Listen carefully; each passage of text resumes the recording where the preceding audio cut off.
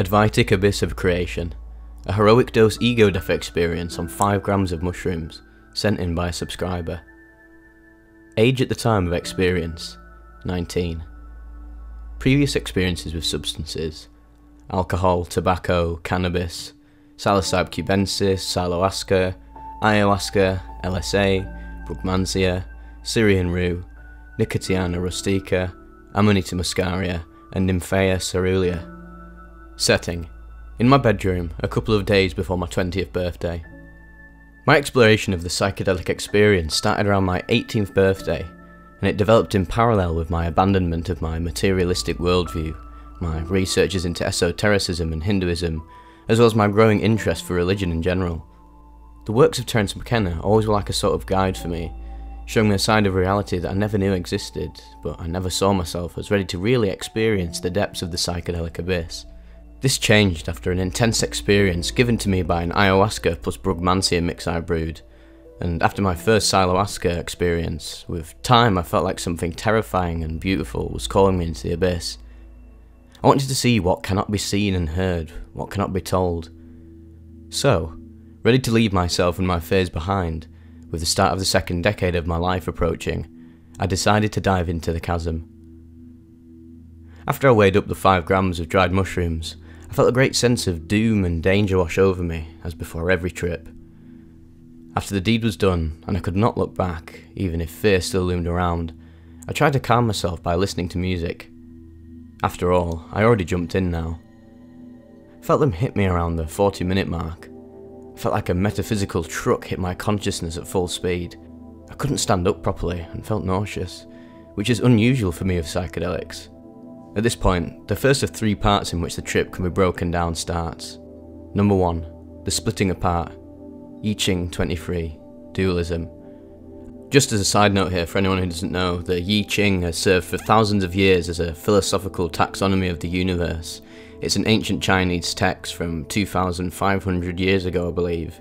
It's one of the most ancient Chinese texts, and it consists of 64 symbolic hexagrams, used to foretell the future and indicate wise courses of action, and one of the major philosophies of it is that reality is not entirely real, it's something more like a dream or an illusion, and this dream of reality arises from the binaries of yin and yang as they play out their infinite combinations. It's really interesting and ties in with non-dualism. A lot of the other trip reports touch on stuff like this as well, so definitely go and research it. Part 2 of the trip was the ego death, 6 at the 4th line, and number 3, the cauldron, I Ching 50, the abyss, advaita, the union of the opposites. What it means by advaita, it basically means that literally it's non-secondness, but usually rendered as non-dualism and often equated with monism, refers to the idea that Brahman alone is ultimately real, while the transient phenomenal world is an illusory appearance, Maya, of Brahman. What it means by Brahman is, in Hinduism, it's the unchanging, immanent and transcendent reality, which is the divine ground of all matter, energy, time, space, being, and everything beyond in this universe. The nature of Brahman is described as transpersonal, personal, and impersonal by different philosophical schools. Now, if that flew over your head, then yeah, I don't blame you. You've got to look into this stuff yourself and find it out. It's really hard to get it all in one video, and that. I'll probably make more videos at the time talking about all these religious, philosophical ideas of the universe. Not one of them is true in my belief. They're all different perspectives on the same thing. It's all just up to you at the end of the day. Don't get too emotional about it. So yeah, look into that stuff. It's really fascinating. The 2 I Ching hexagrams are given as symbolic explanations of what happened, and were given to me by a reading of the I Ching when asked about the trip. I think they perfectly summarise everything. The splitting apart. The first part of the trip was something that could as well be described as a bad trip. I felt bad, nauseous, regretting my decision. I tried in every way to reconnect myself with my normal reality, by thinking about things I have attachment to, such as my friends. My mind was split apart between the desire to go deeper, to unveil what can't be seen, and the desire to go back to a more comfortable reality. My bodily sensations were split as well. I felt either extremely hot to the point of burning, or extremely cold to the point of shivering. Often, I felt both at once. With my right eye, I saw a world, with my left one, another. One was warm, Dionysian, sexual, immoral, uncontrolled and red. The other was blue, controlled, moral, disgusted, lawful. It's like these two gods were fighting into my head, with me being torn apart by their violent dance. Masculine and feminine, heat and cold, one and two, every opposite was fighting inside me. This went on until I finally decided to let go. I laid down, turned off the lights, and closed my eyes. And there, a third one appeared. 6 at the 4th line. The bed is split up to the skin. From here, things become increasingly less material and logical, so please forgive my overuse of religious metaphors, but that's the only language I can use to describe that. As I closed my eyes, beautiful designs of sapphire and silver danced over me. Immediately, pain and fear were washed away from me, this time to never return. The show didn't last long though, as the immediate silence of the two gods was nothing more than a prelude to her. A deep darkness swept away the dancing jewels. The temperature dropped. Thin lines of silver, like spider threads, started descending down on me, intersecting in front of my eyes. It was like an atomic bomb exploding without light.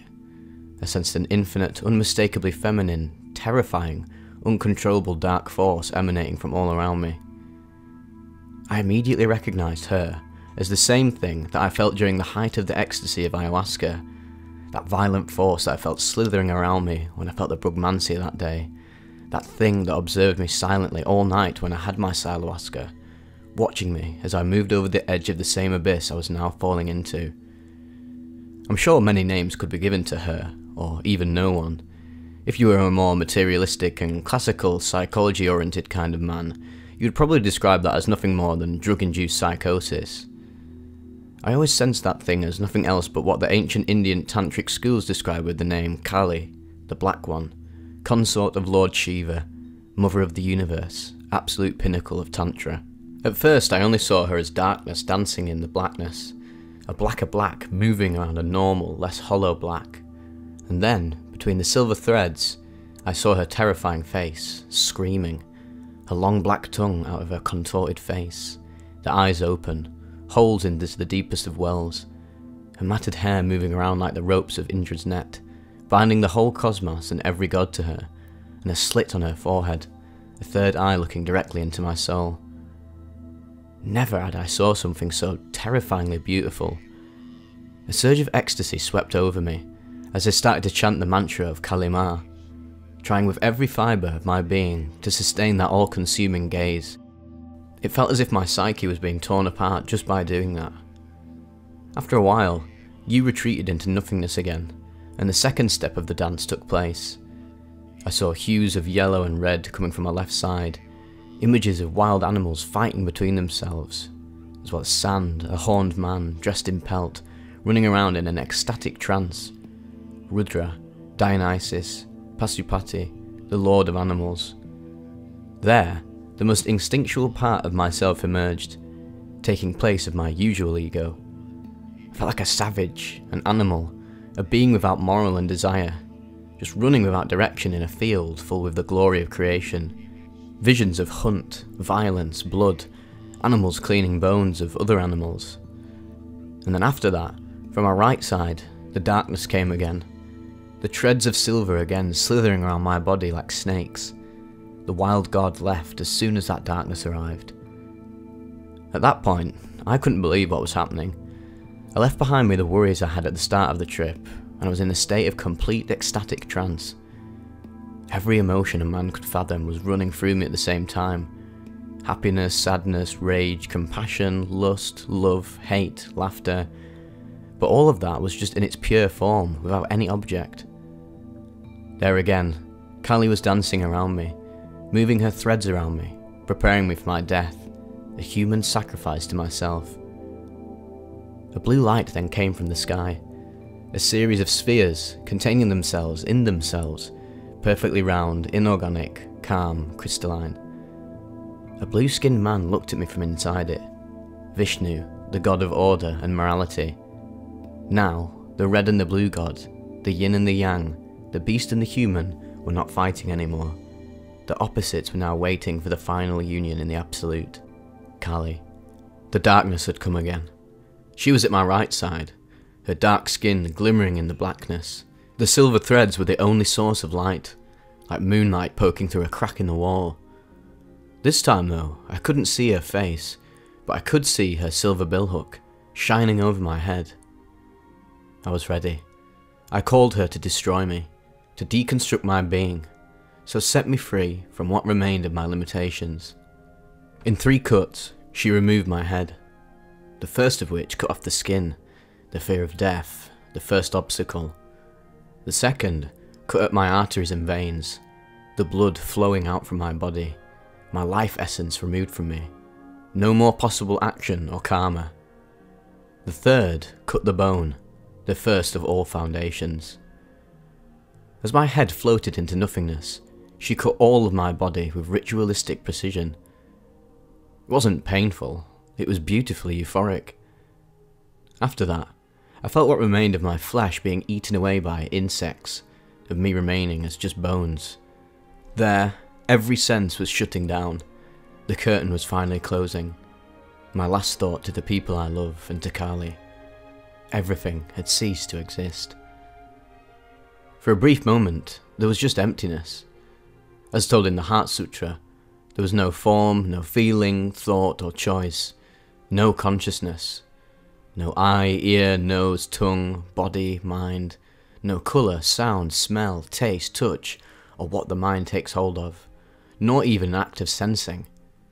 No ignorance or end of it, nor all that comes of ignorance, no withering, no death, no end of them, nor there was pain, or cause of pain, or cease of pain, or noble path to lead away from it, not even wisdom to attain. The cauldron. I don't know for how long I remained there. There was no time.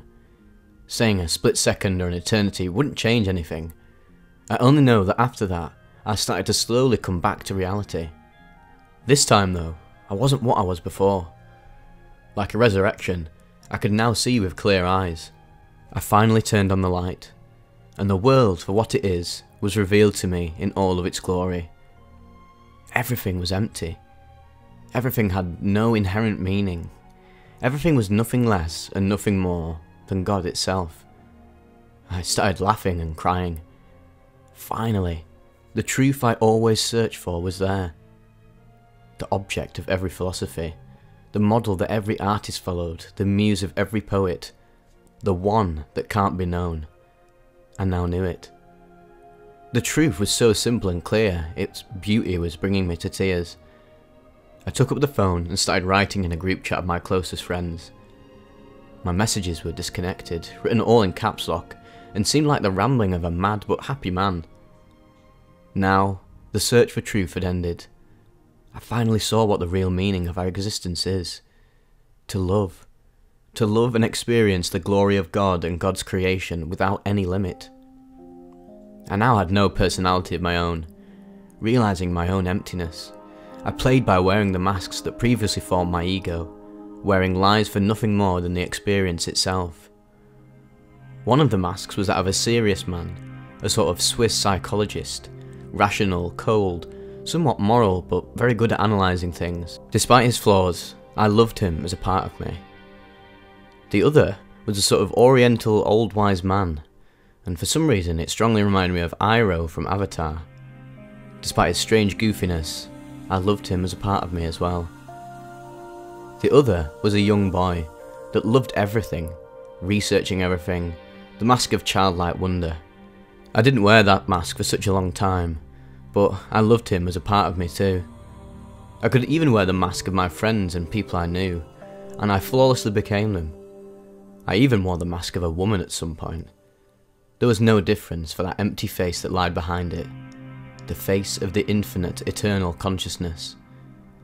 There are many names we have for that emptiness. God, Brahman, Allah, Odin, Chaos, Tao. It really doesn't change anything. I took up my copy of the Tao Te Ching and started reading it. And for those of you who don't know, this is another Chinese classic text written around 400 BC and traditionally credited to the sage Lao Tzu, though the text authorship, date of composition, date of compilation are debated. Again, you ought to be reading some of this stuff, whether you believe it in it or not. It's just absolutely fascinating, so interesting, and does contain a lot of wisdom, so you better get on that, folks. Everything made sense in it. It was the most simple and understandable of books. Dao ke dao fei chang dao, the Dao that can be Daoed, followed, spoken, done. It's not the eternal Dao. It felt so natural, so obvious. It wasn't anymore the cryptic book I always thought it was. Everything just made sense. And from that day, my already high esteem of Taoism just became greater.